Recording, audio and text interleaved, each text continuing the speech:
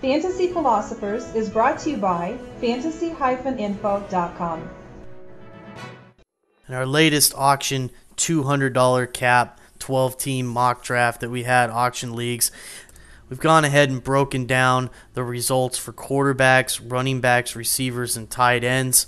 The one we're going to talk about here is for wide receivers. On this board, you can get an idea of some of the values and some of the players that were taken in this 12-team auction draft. The highest, obviously, was Andre Johnson. He was paid out at $50. I think that was a little outrageous for a wide receiver. But again, you do tend to see these type of things have been my experience. You see these a little bit higher values early on in these mock drafts that we have. I think you'll start to see that come down just a little bit as we're moving closer and closer to the season and most of the drafts start going down. So that would be the highest, and then we have a lot of people, again, you always have a lot of $1 wide receivers that were taken and whatnot, from the two extremes. So take a look at this again to get an idea of where the different players are going. One player that I found interesting as far as his value was Reggie Wayne. He went at $43. That was the third highest receiver.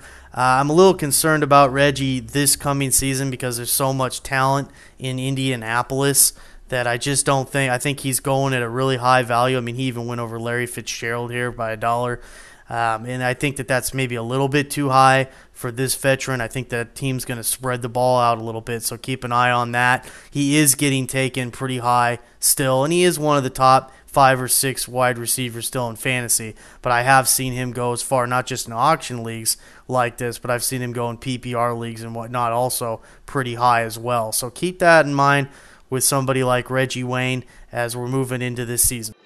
And once again, we just want to let you know that if you're listening to this out there on the internet, maybe on YouTube for a video, we've got this, what we're talking about here, available for you. There's a link. It should be a link at the bottom of where this video is at, right underneath the text.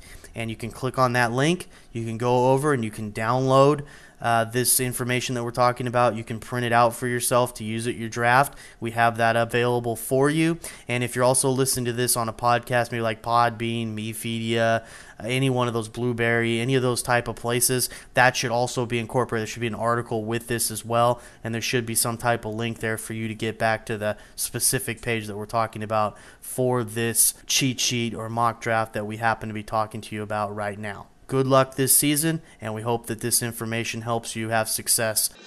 For more fantasy football information, go to fantasy-info.com and sign up for our free e-newsletter. Good luck in your 2010 Fantasy Football League. As an added bonus, the Fantasy Info guys will include their 5 secret tips for success in fantasy football with